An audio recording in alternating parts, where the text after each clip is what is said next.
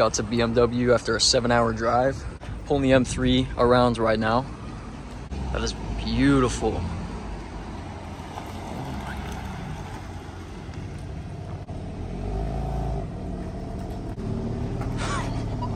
Dude, this thing is insane.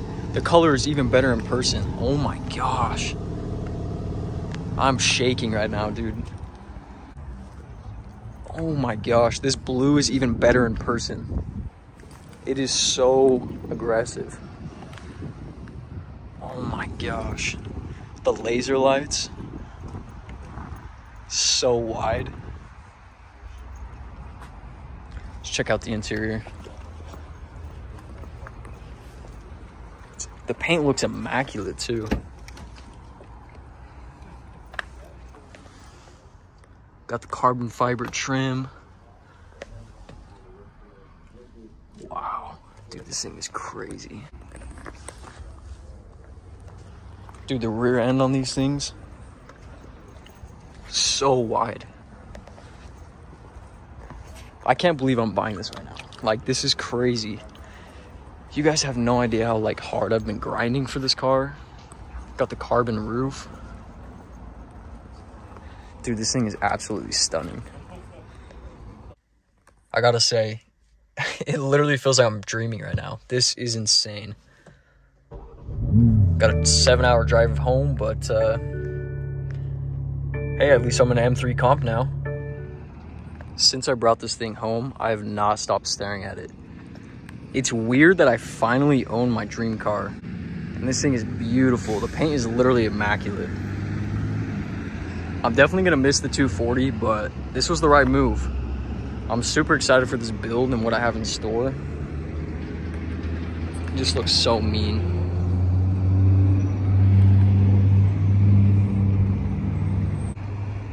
I low-key already bought my first mod for this thing, but I won't be able to install it for like a month or a month and a half, but I'm super stoked for when I do. I'm actually doing a PPF on the hood tomorrow. I have a PPF on the front bumper, which came with the car. I don't know why the guy didn't do the hood and the fenders and just the bumper, but it definitely has a ceramic coating all over the car, so it cleans very well, but I do want to at least protect the hood for now. I'm probably going to do the fenders a little bit later, but the hood is a must because there's literally not even a swirl mark on there right now.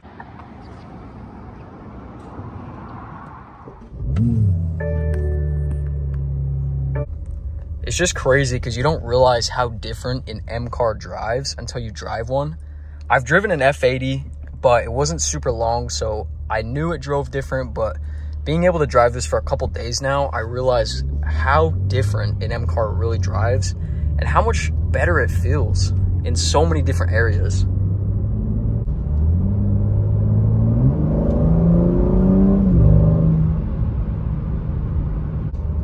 All right, so this thing has a bunch of different settings in it, but to put it like in the sportiest settings, I have M2, you press twice, and then you actually press M mode, and it puts it in sport, which automatically puts it in manual mode. So let's do a little pull right here. This thing definitely spins like crazy. All right, here's the second gear pull. Holy crap. Yo, dude, this thing moves. It's definitely faster than the M240 on 93 octane. I don't know about E40, but this thing, dude, once it gripped, it goes. This thing moves. Wow, that's crazy.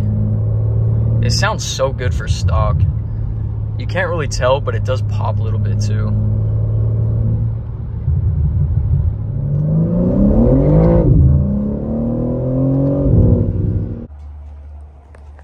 That's all I had for today, but I just wanted to show you guys kind of what it was like for me to pick this thing up. I mean, most of you know that I've been wanting this car for a long time. I've been talking about it, and it's truly as good as it exceeded my expectations. Like, I absolutely love this car, and I'm so excited for what's to come. It looks absolutely stunning. Even for stock, it's pretty dang aggressive. But stay tuned, I got a ton of content that I'm gonna get out with this car, and I'm super excited. So, till next time.